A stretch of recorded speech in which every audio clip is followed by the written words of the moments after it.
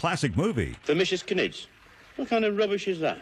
I'm sorry, but all questions must be submitted in writing. A clip from Willy Wonka and the Chocolate Factory. Joining us, CBS News entertainment reporter Bill Bergoli. Bill, something new involving this classic.